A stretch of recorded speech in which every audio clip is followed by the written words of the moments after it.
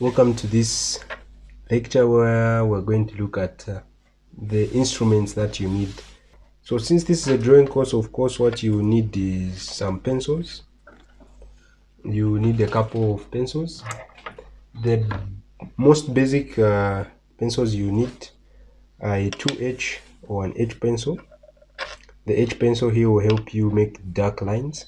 And then you also need a lighter pencil, a 6H, that will help you make construction lines. By make I mean drawing. The other things you need, of course, these pencils will oftenly stop being sharp after you draw with them for a while, so you need a sharpener. Additionally, after you sharpen your pencils, I usually recommend that you use a razor blade, so you might also need a razor blade, so that after you sharpen, you make sure your tip is nicely sharp. As you can see, my tip there is looking great. And then apart from that, you need a compass. There are various compasses that you can find. This one here is one that comes with a set that looks like this. So here there are two sets of compass. There's a smaller one, and then there's this other bigger one. When you're trying to choose a compass for drawing, make sure it's not very easily moving here at this joint. It should be a bit stiff. That's what will be your priority.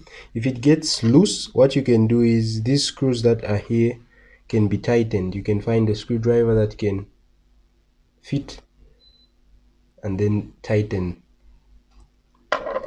After that, of course, you need a rubber. A rubber will help you a lot. And then you need some rulers. This here is a 3060 set square. It's called a 3060 set square because it's got a 30-degree and a 60-degree here. For the set squares, this corner that you always see here is 90. If you look both this other one here and this one here have got this angle that is kind of similar. You can see if I pair them up together, they match like that, but their angles on the other corners are different. So the set square where you have 45 degrees here, and on this side it's called the 45 set square.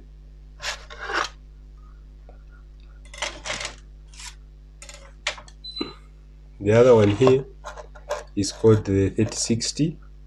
This one is 30 degrees, this other one is 60. When you rotate it, you can see the variation. The 60 is now on our left, the 30 is on our right. These are very important rules that you need to have. These are called set squares. The next thing you need are some clips to hold your paper on your drawing. You can use one clip if maybe you are drawing on an A4 paper to be able to hold your work tight. But maybe if you're working on sizes of paper that are bigger, maybe A3, A2, you might need 2 or even 3 clips. The next thing that you need is a T-square. You can see it starts from 0 here up to 60, which is a very long ruler. The T-square is made in such a way that if I'm drawing, I can make the edge of my board. As you can see here, this is the edge of my board. I can slide the T-square, and then all the angles all the lines that I'll be drawing with this edge here are going to be at 90 degrees with the left edge of the drawing board. Simply put, if I have a paper that I place on my drawing board like this, if I place it well enough, I can draw lines here that are always going to be parallel to each other. In further lessons, we're going to talk about how we can use the T-square. These are the basic instruments that you need. You need pencils, a sharpener, a rubber, a razor blade, a compass, a pair of set squares.